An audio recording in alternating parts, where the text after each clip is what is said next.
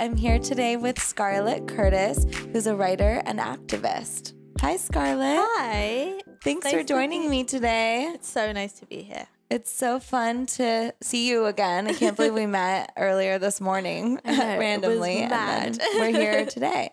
So yeah, I'm really excited to ask you about just everything that you're up to, because you're quite an accomplished 20-something-year-old, and it's really impressive. And I love your writing. I love how passionate you are about life, and I want to hear a little bit about just like about you and the writing that you do, and what really I know you do all sorts of different things, and you have the column Gen Z, but basically what is the activism that you're really passionate about?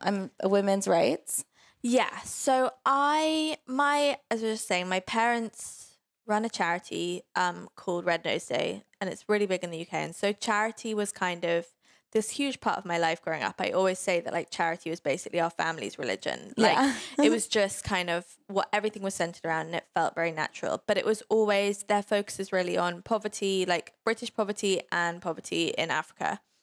And so it always felt pretty like disconnected and far away. And it was always based on this idea of like, we're really lucky, we're very privileged, and it's our duty to give back. Yeah, and help those that aren't. Mm-hmm. And then when I was 14, I had an operation on my back that went wrong, and I ended up having to leave school and was kind of never really went back to school. And I was like, lived in chronic pain and was in a wheelchair and just had like a really horrible teenagehood. And kind of during that time, I was out of school. I was very kind of panicked about that, and I started to really try and educate myself. And a lot of what I was reading was the kind of work of these amazing like feminist academics and theorists and activists. I was reading like Gloria Steinem and Audre Lorde, and, you know, just anything that I could kind of get my hands on. And I think it was really then that I started to connect what I was going through to this bigger picture, and realizing that like it's the same systems that cause female genital cutting and child marriage are also the same systems that like I worry about having kids when my brothers don't, or I, you know, was being treated differently by the doctors than I would have been if I was a man. And so I think for me that felt like this welding together of the issues that I was really cared about and was reading about, and the ideals that my parents had installed in me. Yeah, that's beautiful. Yeah. And so you said you were 14 when that started happening? Yeah. That's so amazing. And then what happened from there? Like you just got really involved, or? Yeah, so I was out of school from 14, and then when I was 15, I decided to start a blog. And at the time it was all about knitting, because it was called Teen Granny, because I was like stuck in bed. I couldn't walk. The only thing I could do was knit and like bake occasionally, and do weird crafts. And I was like, great, I'm going to start a blog about this. And it was kind of at the time when you could like start like a really crappy WordPress site and people would still read it. And so I had my blog Teen Granny, and all I talked about was knitting, and like, you know, but it was kind of my saving. Like I was really disciplined about it. I put all my energy into it. It was like the ultimate distraction. I would set myself these like timetables of like, wake up, do some knitting, take photos of your knitting, write about it, post it. Oh my gosh. And people started to read my blog, and I kind of got really involved with this like online craft community. In the UK? Yeah, in the UK, kind of all over. I started writing for Hello Giggles, which was really kind of had just started, and I did a weekly column for them. Again, about knitting. And I started this group called the Twit Knit Group, which was like me and all these other knitters, and we would like knit things together. And like in person? No, it was all on Twitter. It was like the Twitter knitting group, and you'd kind of knit a square and then like post it to someone else, and they'd add on, and we did all these different things. And so then, and I think after a few years of doing that, I kind of realized I actually wasn't very good at knitting. But what I did like was writing, and kind of assembling this blog. And so from the blog, I started to get more opportunities like Hello Giggles to write for like different online magazines, and then some newspapers in the UK, and then magazines in the UK. And that was kind of how I started writing professionally. And yeah, it all kind of went from there. And then what brought you to New York? So then when I was 17, I physically recovered because I'd been in like chronic pain pretty much from the age of 14, 17. The surgery? So it was an operation for scoliosis, but something went wrong in the operation. And so I was in chronic pain for like 3 years and no one could figure out what had happened. Wow. And then they managed to reverse it when I was 17. And then it took me quite a lot of years to kind of recover from that. And then when I was 19, because I'd missed GCSEs and A-levels, which are, well, I'd done 2 GCSEs, but what's that? They're kind of like it's like the equivalent of the SATs in the UK. Oh, okay. I would never have gotten into any UK university without A-levels. So I took my SATs actually was in like a therapy center at the time, and I took them like from my therapy center, and it was all really weird. And then applied to NYU and kind of wrote all these essays being like, I know I don't have A-levels, but this is what I've been doing. These are the newspapers I've been in. And I'd really like to come, and then got into NYU and then came here when I was 19. And I'm in my last year of my degree now. What are you studying? I'm studying media activism and social movements. So kind of like a mixture. I'm in this school called Gallatin where you can like design your own major and do whatever you want. But it's really interesting. And what's Pink Protest? So the Pink Protest is a group that me and my friend Grace Campbell founded. And it's kind of, our goal is to just create a community of activists. It's at the moment mostly British activists. We just noticed that there were like all these women around us that were looking for some way to get involved and to do more. And then also I grew up around charities and nonprofits, and then I worked for a nonprofit for like 2 years doing social media. It was called the Global Goals. It's like in line with the UN. Oh yeah. So I knew all these people from nonprofits that were doing amazing work, and it felt like there was kind of this missing link, like connecting the two. So the goal of the Pink Protest is to kind of make content for activists, campaigns around young people that we really care about that maybe don't have the resources to, you know, produce videos about themselves or we did a protest recently, and I saw that. So providing tampons. Yeah. So I never even like thought of that. I know, it's mad. So one of our first projects as the Pink Protest was we made this video series interviewing 40 British female activists. And one of them was Amika George, and she's this 17-year-old schoolgirl who started this petition called Free Periods, which is all around getting free menstrual products for all girls in the UK that already qualify for free school meals. So kind of the girls in the lowest income bracket. And she just started this online petition, and we just became obsessed with this issue. Like you said, it's something I never even thought about. Yeah. Something we really don't talk about enough. And it is a really big issue in the UK. Like 1 in 4 girls in the UK miss a week of school. You think of that happening, like I know about Thinks, I use Thinks, and I love that they're helping people. You think about happening in third world countries, like you don't think about it happening in the UK completely. Or, you know, here and in actually the US. How it started was there was this organization that was raising money to send menstrual products to Kenya. And they started getting all these letters from these girls in Leeds, which is in the UK, being like, can you send some to us? Like, we don't have any. And so that was what made people start doing this research. And so we became really obsessed with this campaign, and we started working with Amika. We built her a website. We did more videos around it. We made all these graphics, and then we organized this protest, which was the Free Periods protest. And it was on December 20th last year. And we thought, my dad told me, he was like, you should get 10 umbrellas for the 10 people that are going to come in case it rains. And I was like, I hope more people come. In the end, 2,000 young girls came. We had 4 MPs come and speak. We had Adjo Abwa, who's this model, all these amazing people come speak. And then the next month we went into Parliament to meet with them. And we're kind of at the moment trying to put together a policy proposal. That's incredible. That might get some funding. So successful, definitely heard. Yeah, definitely. And also just showed that young people really do care and will show up. And it's not, you know, I think there's this accusation of collectivism that's thrown around all the time. And I think you just need something like this to prove that actually there are people behind these online petitions, and they will go to really long, you know, extreme lengths to fight for these things that we believe in. When was that? The end of December. So it's like 4 days before Christmas. So what else do you have planned? So Pink Protest was helping her create the platform and help her with the movement around that sort of thing, but it's more than just that. Yeah, That's I what you're think saying. our goal, like, it can be very tempting to kind of think that no one is already doing the things that you want to do. And I think my goal really isn't for us to be doing something that's like, this is our project, come support us, but to use the resources we have, the context we have to lift up other people that are already doing things. Yeah. So, you know, someone like Amika, she was 17, she's like still in school all day and didn't have the time to like organize the protest, get the media to come. And I really saw it as our place to just be there to like support her and provide her with all these resources. So I think that's really where we want to take it and what we want to do. We do, we've got an Instagram page and we do a weekly series called On Wednesdays We Wear Pink and Protest. After the Mean Girls quote. So we give like a weekly action.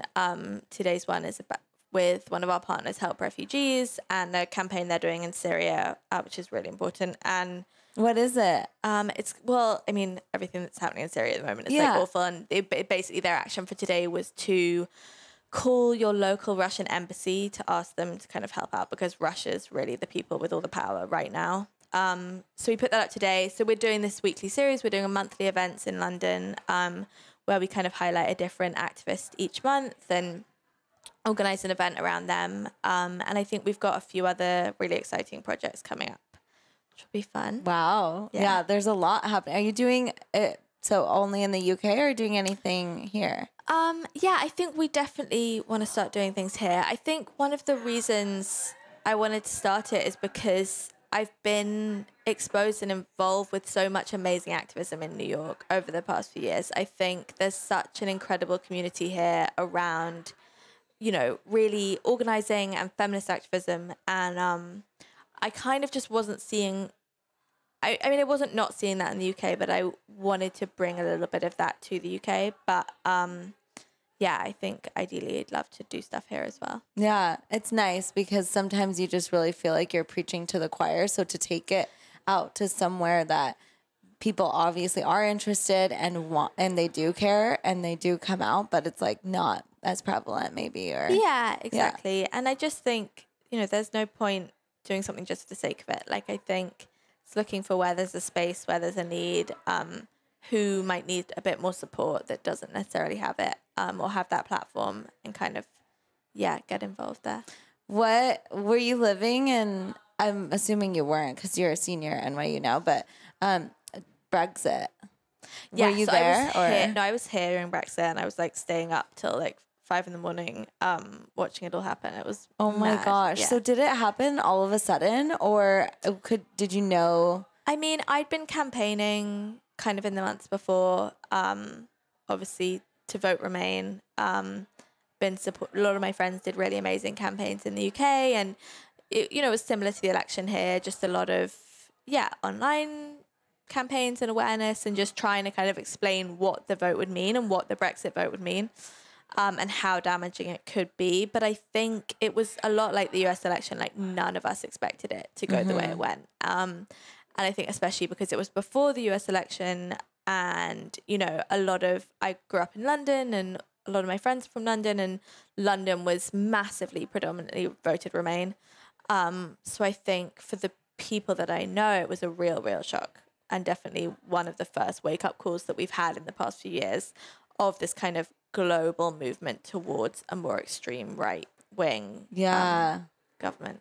Well, here it's interesting because like ever since Trump's become president, I find myself so much more involved. And I mean, we see that, so I think I see that. I see it in my own community, obviously, but I'm so much more involved, so much more aware. And even though I'm not happy with the outcome, I'm so grateful that I'm able to like stand up, and we're all feeling more empowered to make a difference. Do you find that that's the same in London? Like, how has it changed the landscape there? Yeah, I do. I think it's tough, isn't it, when you hear people say, like, maybe it's a good thing that it happened because everyone's so much more empowered. And it's like, well, I don't know if you'd say that to like the people being deported. And, you know, it's not exactly a good thing. But the place I really see it, and I think this has a lot to do with social media and the current political climate, but is in like teenagers, and especially I mean, I guess I'm quite biased, but a lot of teenage girls that I know are just so incredibly politically aware, aware of their own opinions, like forming these really kind of extreme political like groups and organizations. And I think that's someplace I really notice it is in young people. And I think that is kind of exciting, especially if we're able to channel that into real political action. Yeah. What are you looking forward to as far as like when you graduate? What do you want to focus on? I don't know. I've been here 4 years now, and I am thinking I will probably move home when I'm done, just because it's been like incredible and it's been the most amazing experience. And it's definitely, living in New York's like made me who I am now. And I have so much respect for the city, but I do miss my family so much and I get very, very homesick. So I'm quite looking forward to that. Yeah. And just not having to write essays anymore. Although actually I think I'll miss it. Like I keep saying my dream would be just to be in school like constantly for the rest of my life, because it just feels like such a privilege and I'm so lucky, and just everything I'm learning about is so applicable to what I'm working on, and I just kind of wish I could keep doing it forever. Yeah. Well, so you're able to make your own major is what you were saying. Yeah. So what exactly are you like focusing? I mean, you mentioned what your major is that you created, but like what sorts of things are you learning every day in class? So I think, you know, I worked, as I said, I used to work for this political organization, and, you know, obviously a lot of the work I want to do is kind of in the realm of activism. And I do feel this real responsibility to educate myself on the history of these social movements that I am now jumping on board of. Like, I think, you know, we can all say like, feminism's had this amazing revival in the last few years, but it never went away. And there are these women and men that have been working their whole lives for the last like 100 years for this movement, and it's got a lot of political roots and a lot of it's very complicated, and you know, I think I do feel a real responsibility to educate myself on it. So a lot of the classes I'm taking are kind of on the history of social movements, the history of like refugee and immigrant movements I took a class on. I took an amazing class last semester on the Black Lives Matter movement and kind of its roots in feminist queer theory and academia. I'm doing a class this semester called Philosophical Perspectives on Feminism, which is amazing. Wow. And it's all about kind of, feminists, the roots of feminism in philosophy, and how much of philosophy has basically just been like formed to say that women are like irrational, and it's very infuriating sometimes. But so I think if I'm gonna do any of this work, I really just want to be as informed as I can be.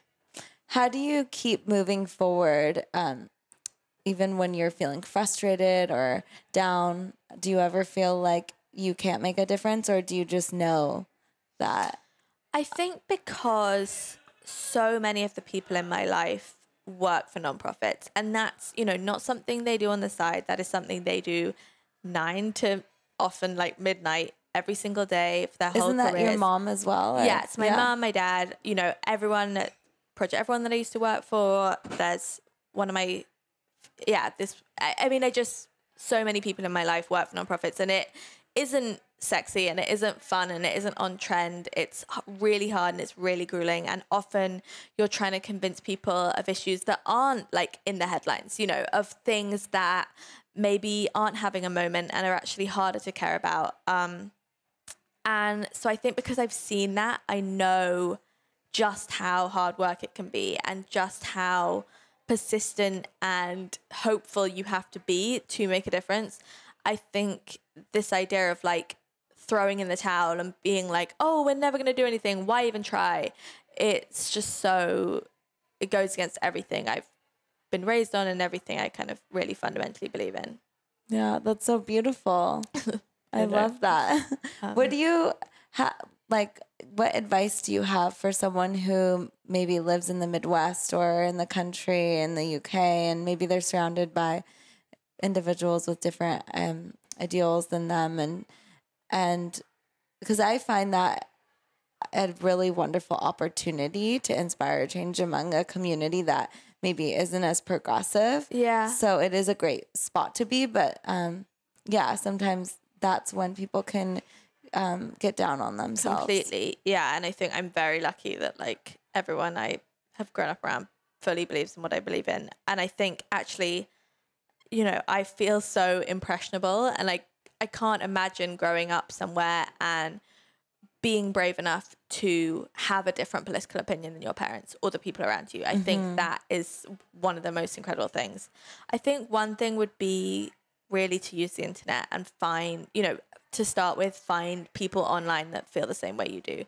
And I think often it's really easy to feel alone, but there are so many organizations that are going to be fighting for whatever you care about. There are so many activists that are going to be fighting for whatever you really believe in. So I think to start with, like, build up your online army of people that kind of feel the same way as you do. And then I keep thinking about this of just, nothing ever comes out of anger. Like, there's so many times when someone says something and you just want to be like, shout at them and tell them why they're wrong. And it's like, no one's ever changed their mind by being shouted at. Like, you have to get to people by being gentle, explaining things, you know, it just kind of, yeah, I think that's the only way forward, but it is hard. And I've actually never really had experience with that. So I think it's very impressive people that do. No, but that just reminded me of the article that you wrote about the lady that hated your hair. Yeah. When was that? Like in September or something? Yeah, it was like last year. It's actually really funny because so my hair's, for people listening, my hair's bleached pink. And I did it like 2 years ago when I was living here. And in New York, I felt that's almost more normal than having like blonde hair. Like, I always forget. Like, I'm like, it's fine. And then actually when I go back to London, there is noticeably like more people look at you and are like, what the fuck have you done? And yeah, this woman just came up to me and was like, looked at me. She goes, what have you done to yourself? I was like, oh, I just dyed my hair. Like, I like it. And she was like, well, it looks awful. And then we were like walking in the same direction. So it was that thing when I was like just walking next to her, like, I'm really sorry, I don't know what to do.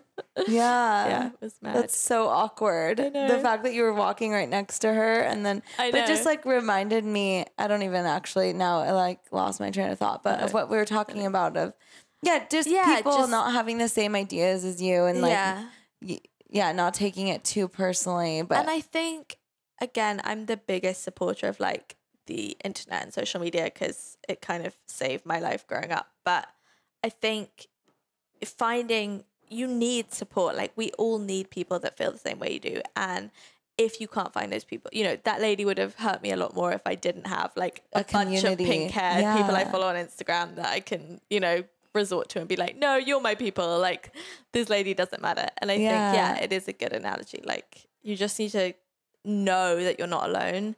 And then when you feel like you're alone, you can kind of have something to turn to. I love that. Well, thank you so much for coming on Morning Matcha and hanging out with me here today. I love it. I don't like matcha, but I do like this podcast. Thank you. Yeah. Well, so nice to meet you. Nice to meet you too. Thanks.